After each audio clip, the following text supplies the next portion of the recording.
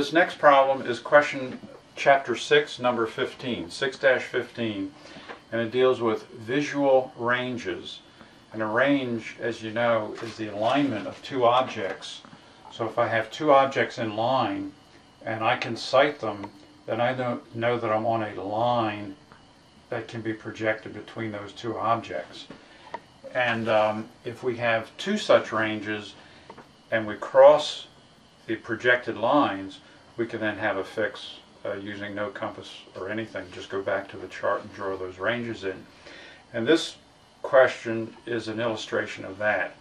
So let's look at this. This is chapter 6 homework, and the instructions say answer the following questions using the training chart 1210TR, which is what we're on now, the deviation table in chapter 5, and appendix C.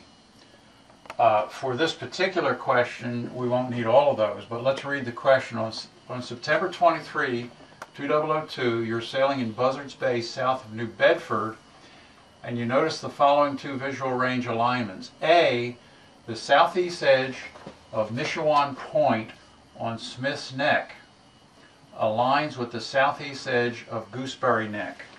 Now let's look at these. Over here we have Nishawan Point right here on Smith's Neck, and right here we have Gooseberry Neck, and that's the southeast edge of that. So what we're going to do is draw a line between those 2 points, and that's going to be one of our projected alignments. I line up my straight edge. Here's Smith's Point, and I have the southern edge of it, and here is Gooseberry Neck, and I have the southern edge of it, and I'm going to draw in a line between those 2 points. So since I can see those 2 points and they line up, I know that I am somewhere on this line. The next range that I see, it says B, the east edge of Penikese Island aligns with the west edge of Nashawena Island. Well, these are over here, and here is Penikese Island, and here's Nashawena Island. So I can take these, line up my parallel rule, line up my straight edge with those two edges of those islands, and draw a line there. Where these two cross, that's my fix. That's my position fix, where I'm located.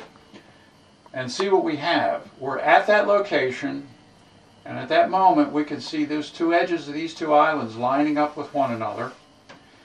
And here we can see these two edges of these 2 points lining up with one another, and we're located at this point. That's our fix. Now the question is, what's the latitude longitude of that position? And in order to get that, here's the fix, that little circle where they cross. I'm going to take my dividers, put the point on that fix, and I'm going to adjust the thumb screw until, see, here's a latitude line drawn across the chart.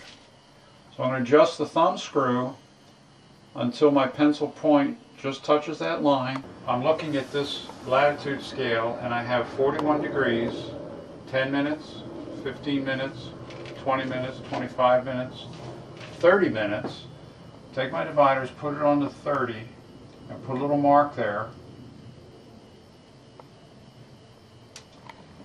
And read this. It's 41 degrees, 31.3 minutes. And I have that here, 41 degrees, 31.3. Then I do the same thing on longitude. I take the point, put it on the fix, turn my thumb screw until I get to this vertical line here. Could be any vertical line that's close by, but I'm using this one here. Take my dividers, I'm on this line here.